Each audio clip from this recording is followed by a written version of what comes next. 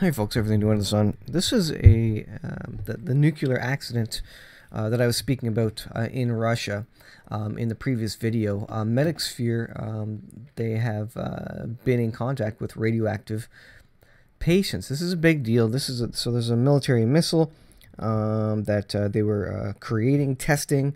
It's a nuclear-powered missile, and apparently it blew up in some secret military facilities, and several were killed, and several were injured. And medics went in with ambulances, all covered in, to deal with the radioactive fallout, basically, and to prevent radioactive dust getting on all their stuff. But medics believe that they were exposed to radioactive patients. Russian nuclear accident. Medics fear radioactive patients. And this is the article about this. Is from BBC.com. I'll put the link in the description, but an update on this. It says Russian medics who treated radiation victims after a military explosion in the Arctic had no protection. And this is the explosion that I think it was Norway detected a radioactive accident, a nuclear accident. They had no protection. They now fear they were irradiated themselves. Two of the medics in Arkhangelsk spoke to BBC Russian about the victims' evacuation on condition of anonymity. 5 nuclear engineers died on August 8th when the isotope fuel engine, a proprietary nuclear engine for a missile, blew up at a test range. 6 other people were injured. Putin said the test involved a new weapon system, a nuclear-powered weapon system. Officials gave few details about the accident. On August 14th, Russian Weather Service revealed the radiation levels had spiked 16 times above normal, it says. According to the official data, the radiation reached Severodvinsk and was not heavy enough to cause radiation sickness. So there's a look at the map. Russia in the top corner there of the larger country.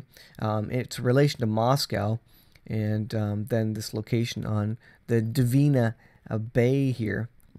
Experts in Russia said and the West say the test was most likely linked to the new 9M 730 nuclear-powered cruise missile called Skyfall by NATO. It almost sounds like a James Bond sort of a weapon.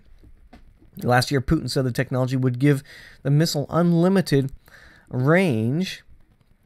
It says the medics were at the civilian regional hospital, which treated 3 of the injured, while 3 other casualties were taken to another hospital called Shemashko, which is equipped for radiation emergencies. The medics, the medics were speaking out now because they feared for their own health and did not want any similar safety violations. We don't want them to bring us next time, not 3, but 10, God forbid, and hide the information from us again. The degree of secrecy around the explosion has drawn comparisons to the 1986 Chernobyl disaster. So you talk about, the Bible speaks about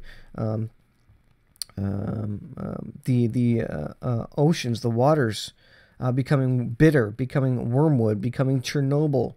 And of course, you've seen videos about that I've done, and several others, I'm sure.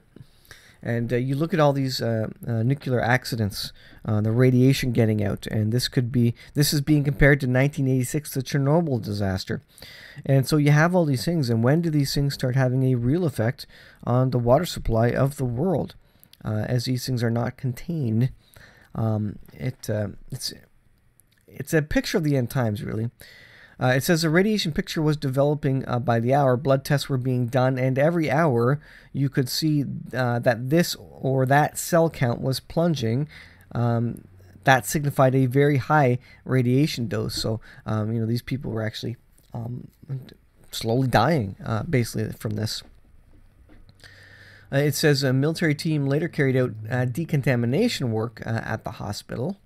The medics said the casualties' clothing was removed along with stretchers and a highly radioactive bath, it says. Our cleaners should have been advised that they're just simple country folk. They were just picking up sacks and bundles and carrying them out.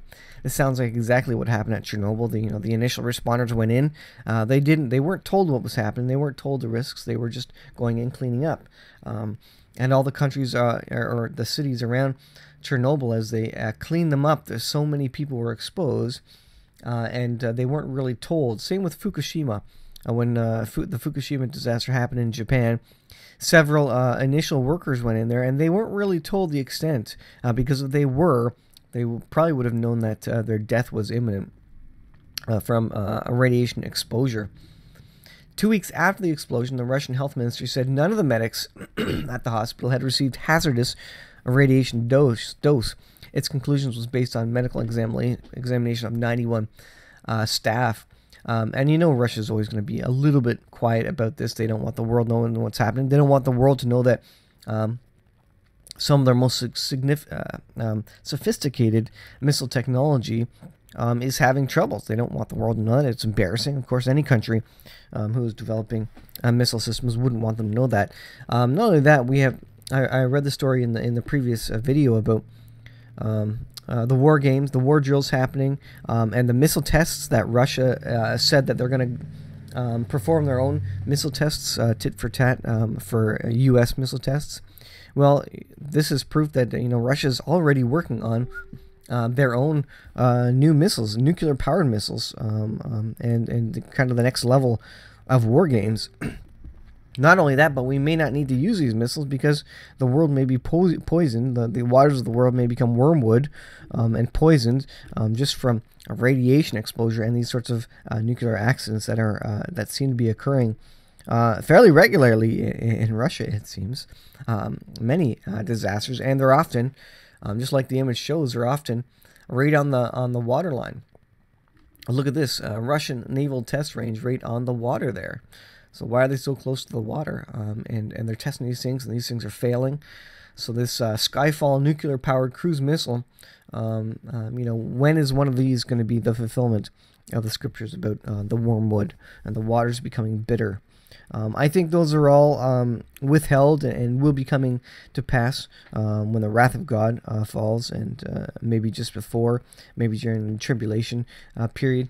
But we're getting so close to this, and I think these are all the precursors. All these accidents are the precursors to the revelation in the Bible about the last days and the fulfillment of those prophetic end time scenarios. Thanks for watching, guys. We'll leave it there, and we'll see you guys in the next video.